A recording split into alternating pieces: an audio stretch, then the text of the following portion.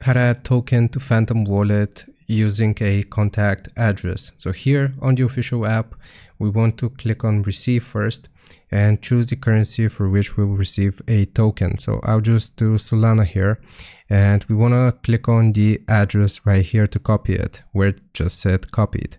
After we have copied our address, we will go back and then we will click on send on the account from which we want to transfer.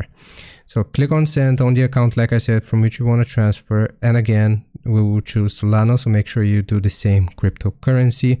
And where it says to, we can just paste from the clipboard. So it's going to be the address. As you can see, it gives us a green check mark.